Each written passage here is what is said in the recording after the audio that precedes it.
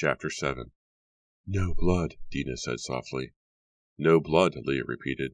The yellow light made everything unreal, dreamlike, but it was easy to see that the door was as it had always been, solid, locked, boarded up, and dry. So it was a dream after all, Leah whispered, staring straight ahead. What a relief, Dina said, sighing. Leah knew she should feel relieved, but to her surprise she felt more frightened than ever. Let's go downstairs, she said quickly. Dina led the way down so Leah could replace the trapdoor. They were heading down the stairs when the doorbell rang. Police! A voice called from outside the front door. Oh no, Leah groaned, raising her hand to her forehead. I forgot. I called the police. What am I going to tell them? Police! The voice repeated. This was followed by a loud pounding on the door. I don't know, Dina cried. I can't tell him I had a bad dream, Leah wailed. She pulled open the front door. A very young-looking police officer stood under the porch light in a dark blue uniform, one hand on his gun holster, one hand raised, ready to knock again. I'm Officer Beard, he said, his eyes studying first Leah, then Dina. What's the trouble here? It's okay, actually, Leah said, holding the storm door open just a few inches. Okay. His small, dark eyes narrowed in suspicion. Yeah, Leah said, unable to conceal her embarrassment. I heard noises up in the attic. I thought I heard noises, but I didn't. What did you hear? The police officer asked, relaxing and allowing his hand to slide off the holster and down his side. I didn't hear anything. Leah turned to Dina for help, but Dina only shrugged. I went up to the attic. There is nothing there, Leah continued. I get a 302 call. Emergency, Officer Beard said, staring into Leah's eyes as if searching for the true story there. Mind if I come in and have a look around? No, I don't mind, Leah said reluctantly, but everything is okay, really. Leah held the door as the wary police officer came in. Then she followed him around as he made a quick survey of the house. Glad there's no problem, he said without smiling, returning to the front door after his search. I'm sorry, Leah told him sincerely. I was scared. I was all alone here. I thought I heard something. I'm really sorry. Don't be, the officer said, stepping out onto the front walk and noticing all the empty moving cartons stacked against the side of the house. This can be a scary neighborhood sometimes. You just move in? Yes, Leah nodded. Don't hesitate to call. Better safe than sorry. Know what I mean? Officer Beard grinned, revealing long, crooked front teeth. Thanks, officer, Leah said relieved. Thanks a lot. He reached up and touched the brim of his cap, a real movie cop gesture. Leah and Dina watched him walk down the drive to his black and white patrol car. Then Leah closed the door and started to lock it. No, don't close it. I've got to go, Dina said, checking her watch. Are you going to be okay? Yeah, fine, Leah said, yawning. Now that I know it was all a dream. Jade and I went to this horror movie once, Dina said, where this girl kept having bad dreams, and the dreams started getting more and more horrible, and she couldn't wake up, and she knew if she didn't wake up, she'd be trapped in a dream forever, and the dream will become her life, and her life will become a dream. Jade thought it was really neat, but it gave me nightmares for a month. Gee, thanks for sharing that with me, Leah said dryly. They both laughed. I'll be okay, Leah said. Thanks for coming. She hugged Dina. You're a real friend. Go to sleep, and let's forget about tennis tomorrow. You look like a wreck, Dina said, pulling up her poncho and heading out the door. Thanks, friend. A few minutes later, Leah was tucked into her bed, the covers pulled up to her chin.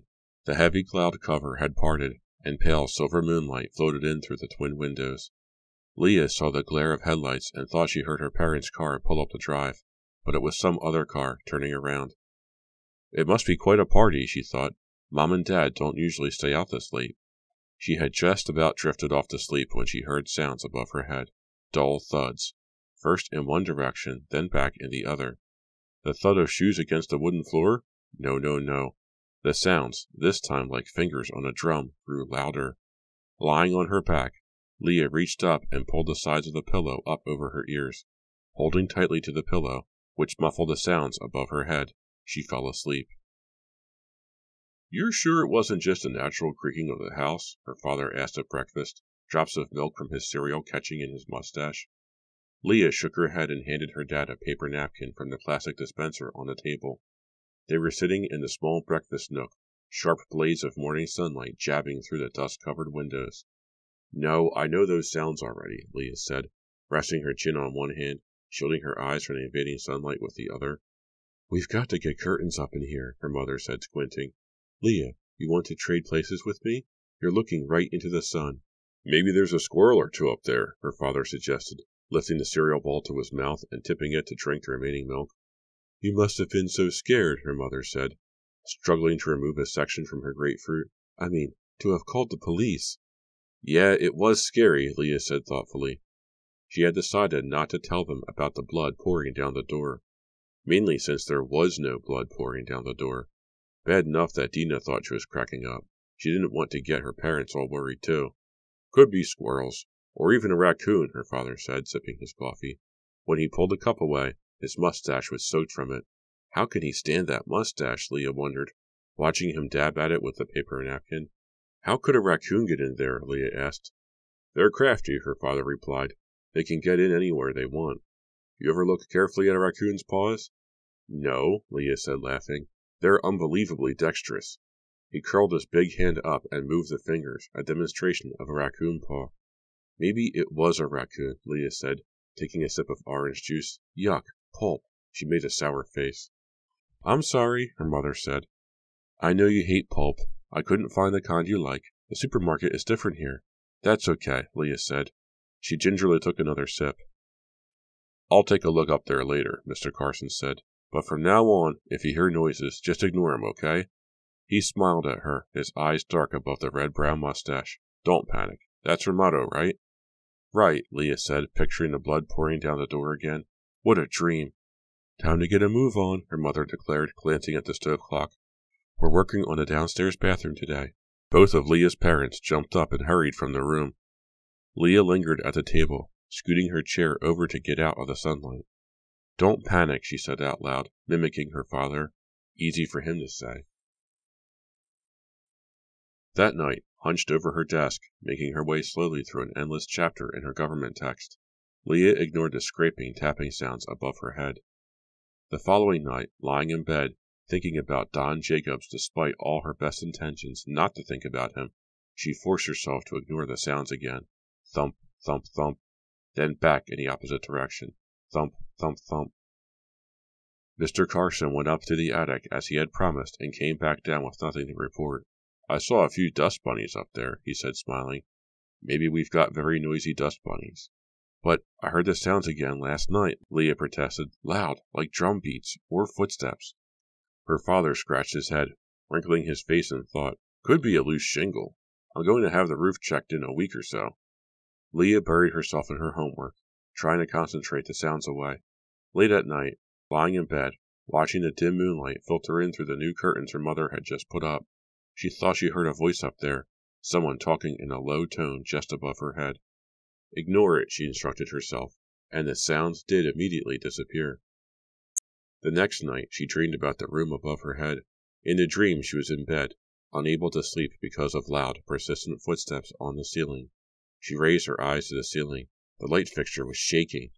The whole room began shaking then from the force of the footsteps. She dreamed that her bed started to slide across the room, and she jumped up to run out in the hall in her pajamas. It was very cold in the hallway. She began to climb the ladder to the attic. She felt very afraid, not a daytime fear, but the type that sweeps over you, controls you completely, weakens your muscles, paralyzes your mind, the kind of fear that comes only with a dream. The attic was dark and cool. When she clicked the light switch, it grew even darker. She crept up to the locked door. At this point, Leah knew it was a dream. She wanted to wake up. She tried to wake up, but she couldn't. She couldn't escape from what was to happen next. She heard a voice behind the locked door. It was a girl's voice, small and frightened, and sounding very far away. Leah listened at the door, heard the voice, then started to pull away the heavy boards that blocked the doorway. To her surprise, the boards lifted off easily, as if they were cardboard, and floated away. Leah hesitated, then placed her hand on the doorknob. It was burning hot. She screamed and jerked her hand back in pain. I want to wake up, she thought. Please, let me out of this dream. Almost against her will, her hand went back to the doorknob, ignoring the searing heat, turned it, and pushed the door open. Leah peered into the small room. The light inside was blindingly bright. Someone was in the room, but Leah couldn't see who. It was too bright. She had to shield her eyes. Someone stepped forward, out of the light, a dark, faceless figure. Who are you? Leah cried. Without looking, she knew it was someone or something horrifying, something hideous, some creature bringing evil that was waiting to be unleashed. "Who are you?" she repeated, raising her hands up as if to shield herself, and the bright light faded, and the dark figure moved closer, coming into focus. "No!" Leah shrieked, as she recognized the smiling figure looming before her. It was Marcy Hendricks. Leah woke up. She sat straight up in bed, shaken, uncertain, bathed in cold perspiration.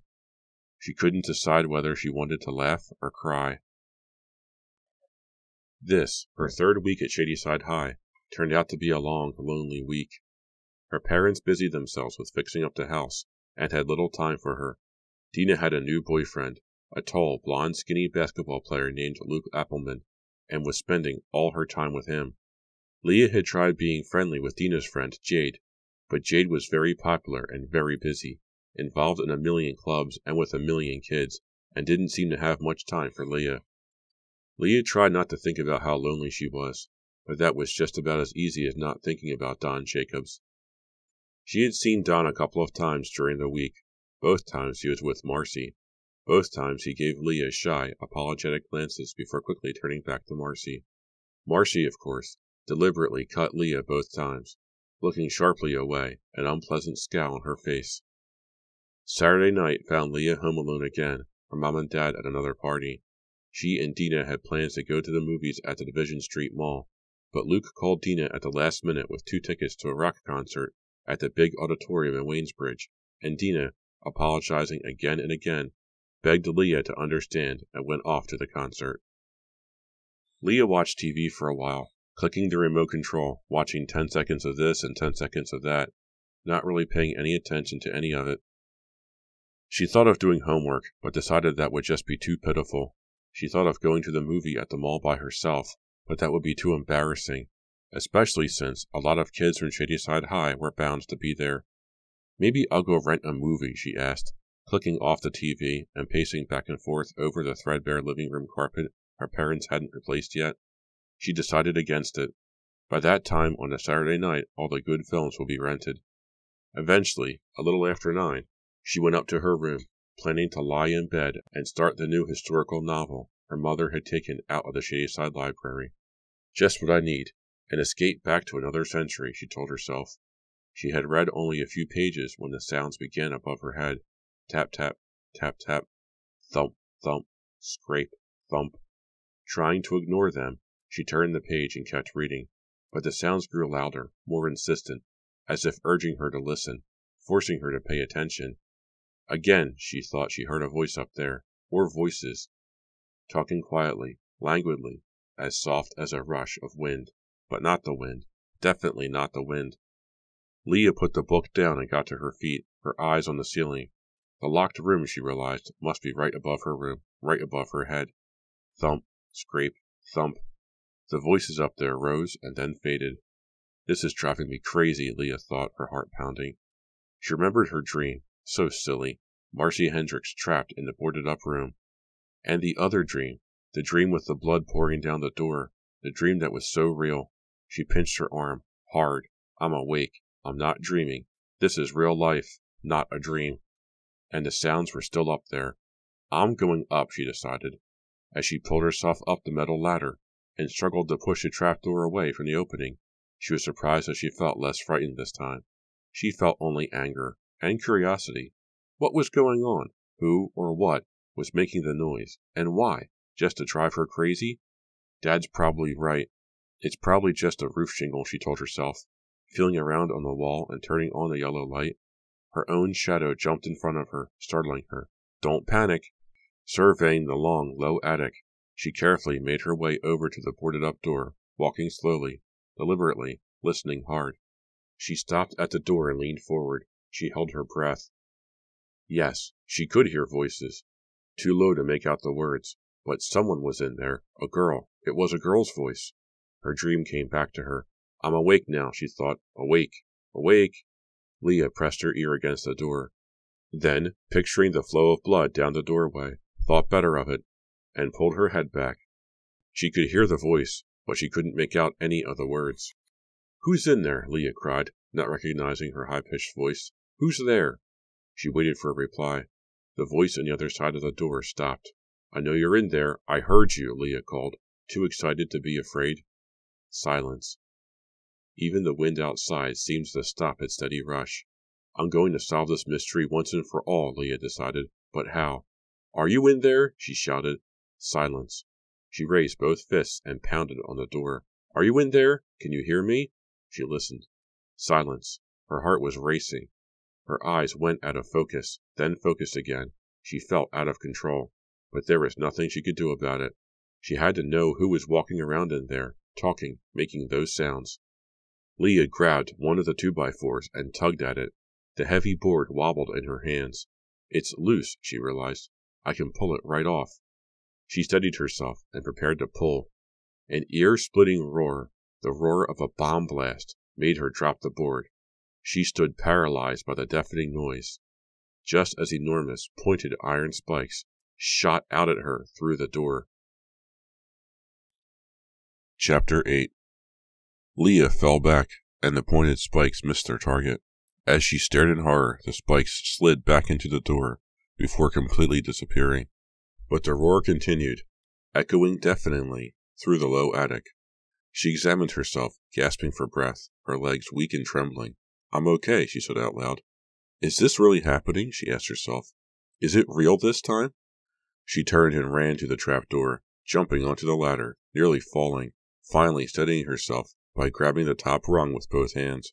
Her heart pounding, Leah pulled the trap door over the opening and slid down the ladder onto the hall floor. She stood there for a long time, leaning against the cold metal, her eyes squeezed tight, trying to catch her breath, trying to stop her knees from shaking. The roar was still echoing in her ears, as if it had followed her down the ladder. She shook her head, trying to rid herself of it, and became aware of another sound too, a ringing sound, very nearby. It took her several rings to realize it was the phone. Taking in a deep breath and letting it out to calm herself, to slow her racing heartbeat, she made her way into her bedroom, and hurried to the night table to pick up the phone. How long had it been ringing?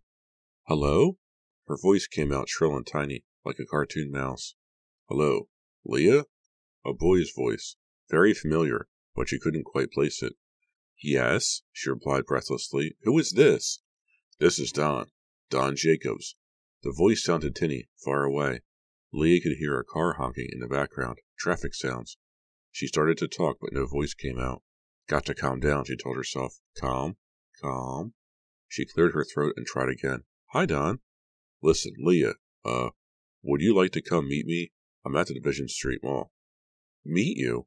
If only she could clear the roar from her ears. Did he say he wanted her to meet him? Calm, calm. "Yeah, can you?" Don asked. "I would really like to make it up to you. You know, for breaking that date last Saturday and everything." "Don't do it," a voice told her. But Leah had to get out of the house, away from the roar, away from the noises and the room in the attic. "Sure, I'll meet you," she said gratefully. "Yes, I'm getting out of here, away from this creepy old house." Again she saw the spikes, felt the imagined pain of them shooting into her body, just a few minutes before. "Where are you?" she asked eagerly, reaching up to push her hair into place, to straighten her bangs. "What? I'm at a payphone. It's very noisy here," he said, over a honking car horn. "Where shall I meet you?" she asked, shouting into her phone. "How about Pete's Pizza? You know where it is?" "I'm not sure, but I'll find it." "Great, Leah, great. Hurry, okay? Maybe we can still catch a movie, if it's not too late." "Okay, bye, Don. I'm on my way." Leah hung up and started to her closet, then back to the phone, then to the closet, then she finally stopped in the middle of the room. Is the room spinning, or am I? She wondered. She slid down onto the edge of her bed, breathing hard, and closed her eyes. She felt queasy. The roaring in her ears continued, just loud enough to be unsettling. "I've got to get out of here," she thought. "I can't believe he called. What good timing." She jumped up, feeling quivery all over, still unable to shake away the fear. Somehow she managed to pull some clothes from the closet. A clean pair of tan corduroy slacks and a new yellow Benetton sweater. Somehow she managed to get dressed, and find the car keys, and pull on her down jacket, and lock the front door, and back the car down the drive. The little 10-year-old Honda Civic that had become mostly her car. And somehow she had driven through the dark, unfamiliar streets to the mall. It began to rain as she pulled into the nearly vacant parking lot. Most stores closed at 9. Several rows were still filled at one end of the lot. Most likely they were near the movie theater, she figured. The windshield wipers scraped noisily, smearing the glass, making it even harder for Leah to see as the rain battered down, attacking the little car.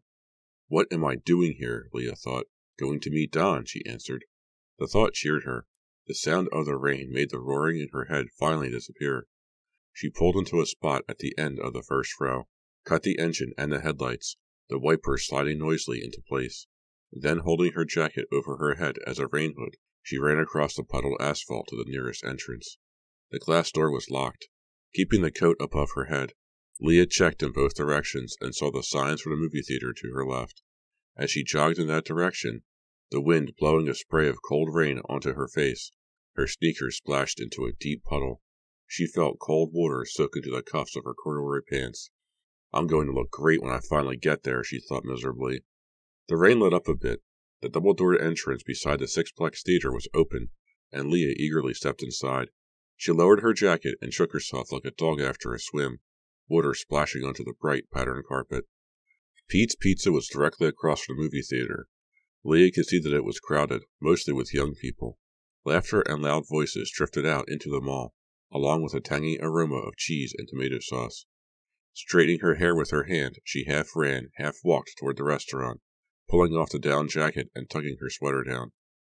As she stepped through the open entranceway, the voices grew louder. As she walked past the cashier in front, she saw Don. He was sitting in a booth in the middle of the restaurant, facing her. She gave him a quick wave, but he didn't seem to notice her. "Hi, Don," Leah called happily, stepping up to the booth and starting to toss her jacket down. And then she saw that someone else was sitting across the table from him. Marcy! "Oh," Leah uttered weakly, her mouth dropping open. Marcy turned to Leah. "What are you doing here?" she demanded nastily.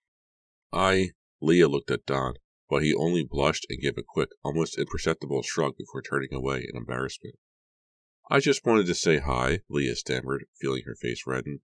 Don was signaling her with his eyes now, obviously trying to tell Leah that this wasn't his idea, that Marcy had just shown up. "It's so great to see you," Marcy said sarcastically. "But Don and I really would like to be alone." She reached across the table and put her hand over Don's. Don seems to be very uncomfortable, but he didn't pull his hand away. Leah, why don't you join us?" he asked. "He's really weak," Leah decided. "No thanks, I've got to go. Have a nice night," Leah said, trying to sound cool and together, but her voice quavered when she said it, revealing how upset she was. She ran blindly toward the doorway and collided with a waitress carrying a tray of sodas. The waitress screamed. The tray hit the floor with a clattering crash. Glasses shattered. A river of brown soda rolled over the floor. "Oh, I'm sorry," Leah cried, much louder than she had intended. Everyone turned to gawk. Leah saw Marcy and Don staring at her. Marcy, craning her neck to see, had a broad grin on her face. Ready to burst with rage, Leah fled into the nearly empty mall and kept running, her jacket held out in front of her, until she was back in the rain. I could kill Marcy, she thought. Kill her! How could Don do this to me? The steady rain felt cold in her hair, on her shoulders as it soaked through her sweater, but she didn't put on the jacket. She walked slowly now, as if in a daze, not even sure if she was heading in the right direction. The rush of the rain drowned out all other sounds, but she could still hear Marcy's haughty voice repeating in her ears. "Don and I really would like to be alone." I've never been so humiliated, Leah thought, rivulets of cold rainwater dripping down her forehead and cheeks. Still carrying her jacket in both hands, she didn't bother to brush the rain away. What did I ever do to her, anyway? And what is Don's problem? Is he totally terrified of her? Did he deliberately trick me? Did she make him call me tonight? Was it his idea? He acted so embarrassed, so uncomfortable when I arrived. It couldn't have been his idea, Leah decided. Marcy must have arrived after he called me. Why did he just sit there? Why didn't he do anything to help me? She opened the car door and tossed her jacket across the seat. Then she slid behind the wheel, totally drenched, shivering from the cold, but too angry, too furious to notice. Never again, she thought, fumbling in her jacket pocket for the car keys. Never again. Back to the dreary, empty house. Up to her bedroom, pulling the wet sweater off over her head. She took a hot shower and shampooed her hair, but it didn't make her feel any better. I never would have gone if I hadn't been so terrified to stay home alone, she thought. I never would have agreed to meet him if I'd been thinking clearly. Well, now Marcy will have another hilarious story to tell her friends, Leah thought bitterly, climbing into bed, and everyone at Shadyside will have another big laugh at my expense. She could feel tears welling up in her eyes and fought back the urge to cry. I could kill Marcy. I really could. Her bitter thoughts were interrupted just then by sounds right above her head. Footsteps again. The ceiling creaked under their weight. They were footsteps, no doubt about it. Right over her head. Thud, thud, thud. Then back the other way. Thud, thud, thud. Chapter 9. I won't be stopped this time, Leah told herself. I'm going to find out who is walking up there, and I won't be frightened away. She had pulled on her robe and rubber thongs and was climbing the ladder outside her room. A fat, black fly buzzed slowly around a light fixture in the hallway, one of the last flies of autumn. Don't you know you're supposed to be dead? Leah called to it, just to hear her voice. She pushed the trapdoor up and away and blinked, surprised to find the attic light on. Then she remembered that she must have left it on when she fled the attic earlier. I'm not going to run this time, she thought, pulling herself up into the yellow light of the attic and climbing to her feet, wrapping the robe around her, retying the cloth belt more securely. This time I'm going to learn your secret, she said loudly to the locked door. Talking out loud seemed to give her courage, to strengthen her resolve. She stood a few feet from the door, studying it, her eyes moving slowly from the top to the floor. No traces of blood, no iron spikes, no roar. She took a tentative step closer, the floorboard squeaking in protest beneath her. She leaned forward to examine the door in the strange yellow light. The boards crisscrossing the door were covered with a thick layer of dust, she saw. They were lined with deep ruts and cracks, and were warped from age and from the dryness of the attic. The nail heads protruding from the 2x4s were rusted. One of the boards was nearly cracked in half and sagged in the middle, held up by only a few nails. It was obvious even to Leah, who didn't have much knowledge or skill in carpentry, that the nails had been hastily pounded in. Many of them were crooked, the nail heads sticking out at odd angles. Some of the nails had been pounded in only halfway. Whoever put these boards up, Leah thought, wasn't much of a carpenter or was in a terribly big hurry. Mrs. Thomas, the real estate agent, had said that the door had been locked up and boarded for over 100 years. The boards looked that old, Leah decided, but the door itself could have been put up the day before. The wood was smooth and unblemished. It didn't appear the least bit warped or cracked, nor did the brass doorknob show any age. It was bright, shiny almost, as if it were regularly polished. Studying the door carefully, scientifically, made Leah feel more confident. She stepped right up to the door and, pressing her ear against the smooth wood, listened. She pulled away quickly. It sounded as if someone was crying on the other side. Leaning both arms against the door, pressing her face forward, she listened again. Yes, it sounded like a young person in there, and that person was sobbing. "Hello," Leah called excitedly. "Is someone in there? Can you hear me?" She listened. The crying stopped. There was only silence.